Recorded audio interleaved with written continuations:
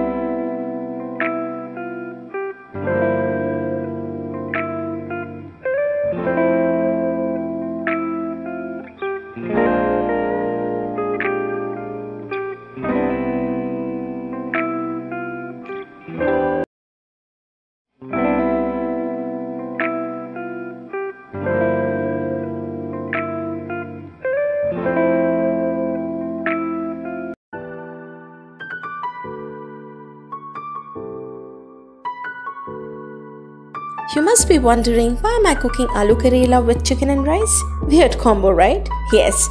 However, that day we were just left with that particular green vegetable, and we always try and include green veggies in our meal. So that is what we had to cook that day.